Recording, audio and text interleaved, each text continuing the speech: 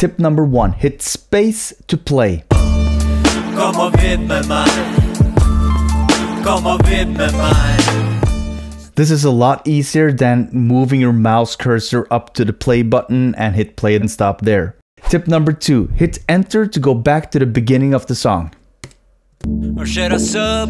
Bang, bang, bang, bang. Tip number 3, zoom faster by holding the option button and using the scroll function on your mouse or 2 fingers on the trackpad, like so. Scroll sideways for horizontal zoom and scroll up and down for vertical zoom, like so. And of course, this is a lot easier than using your mouse and going up to the right hand corner and zooming there using the sliders with your mouse. It's a lot easier using the option button and zooming in and out. Tip number 4, the pointer tool and the marquee tool, like this. Pointer tool, marquee tool. So whenever you hold in the command, you get this plus sign up, and this is really handy. You can just hold down command and then click and drag, and then you get a gray area marked, and then you click inside the gray area and there will be a cut on both sides. Really practical whenever you want to take something away from a region, like so. And afterwards you can do adjustments to the remaining regions. Tip number 5, Command Z to undo. This is a lot less tedious than going up to the edit menu and selecting undo and redo. Which brings us to tip number 6, Command Shift Z to redo. So Command Z, undo, Command Shift Z, redo. Tip number 7, download the Subphotic Logic Pro X templates for mixing. The link is in the description, or go to subphotic.com/logic and get them there. Tip number 8, press the C key to loop. Tip number 9, press A for automation. Tip number 10, use the marquee tool in the same way as I demonstrated earlier. Mark the region, click, and start tweaking the automation lane, like so. Tip number 11, for fast automation, select touch, hit play, and start tweaking in a plugin, like so.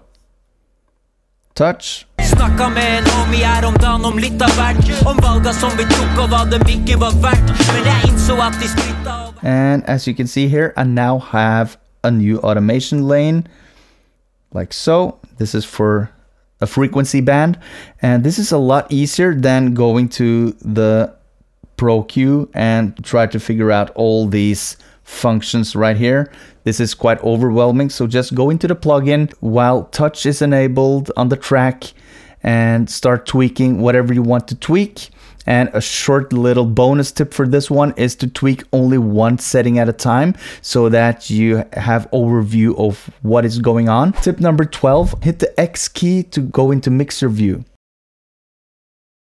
Tip 13, to select tracks, hit Command A, then you select all the tracks, or just grab one track with your mouse, just hover your pointer on one of the tracks, left click your mouse and drag and drop. And then you can drop, and then you can hold down command button and you can select more tracks. And then you can adjust the volume on all the tracks together.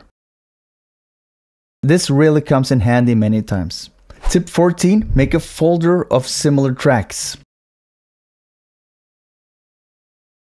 For example, here I've made a folder out of all the drum sounds.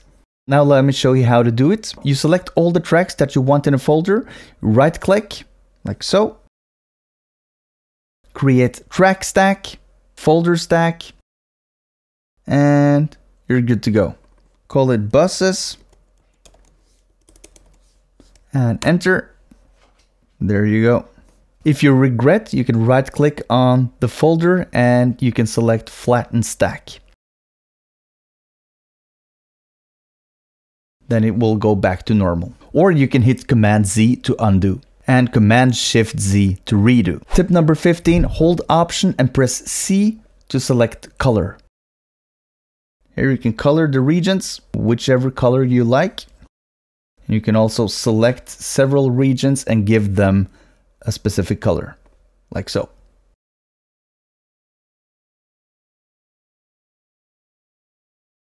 Tip number 16, if you want cohesiveness and orderliness in your mix, select all the tracks, right click on them, and select name regions by tracks.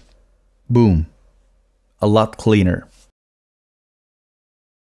Tip number 17, hit the B key to access the quick controls. I must admit that I don't use this that often, but it comes really in handy if you want to do some quick tweaks on a track. And then just hit the B key again to remove it. Just like on the X key when you get the mixer up.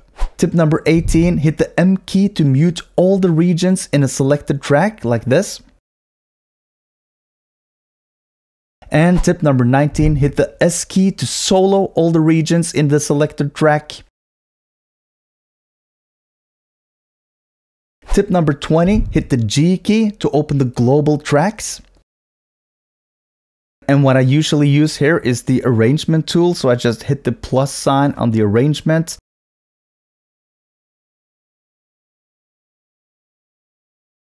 And then I can arrange the song as I want. Chorus, for example, here.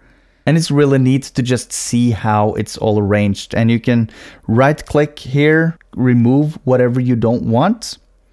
So here now I only have the arrangement, and I like to have it like this.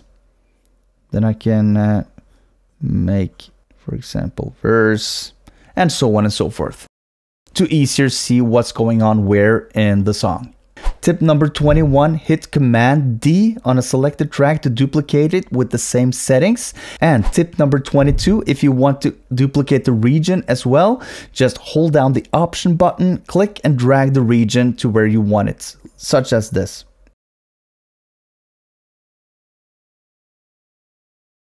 And related to that is tip number 23, hit Command R to duplicate the regions across the timeline. For instance, say that this is a loop that I have. I hit Command A to select everything, and then I hit Command R to duplicate, like this. That way you can duplicate all across the timeline and then make variations.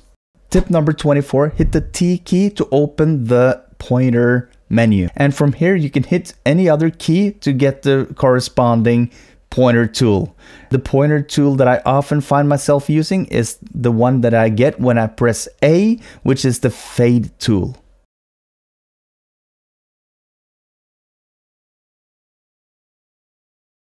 For easy fade movements. And then press T twice to get back to the pointer tool.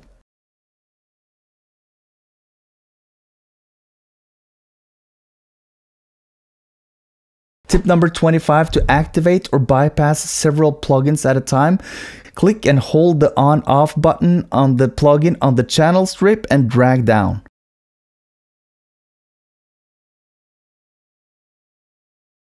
Same applies if you select all the tracks or many of the tracks. Let's see.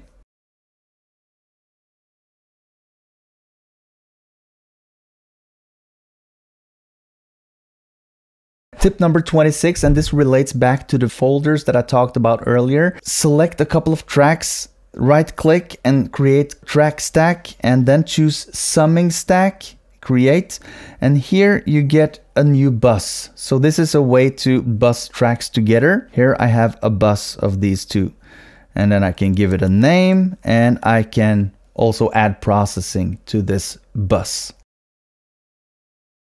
Tip number 27, create a bus by selecting tracks, click on the output and route it into a vacant bus.